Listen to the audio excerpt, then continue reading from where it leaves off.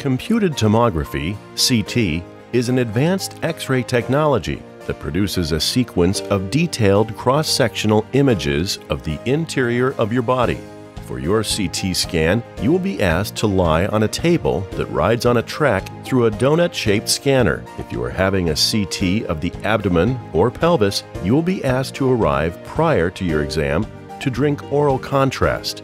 In addition, you may be asked not to eat or drink prior to your exam. You may have small amounts of water, if needed, to take medications only. As your procedure begins, you will hear humming, buzzing, or clicking sounds from the CT machine. The table will move in short steps through the scanner as the CT tube rotates around you. At each step, the scanner completes a separate view.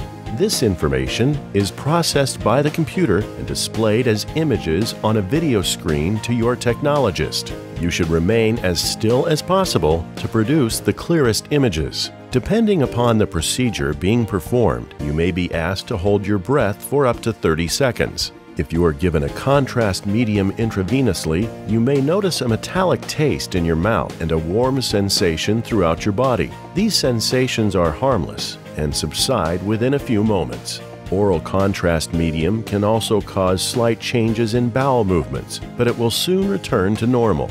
Some patients may have an allergic reaction to the contrast medium, which is iodine-based. Please let us know if you are or think you may be allergic to iodine. Patients who have diabetes or renal disease require special care because the kidneys are involved in filtering iodine from the bloodstream. These patients should consult with their physician about proper scheduling of the CT scan.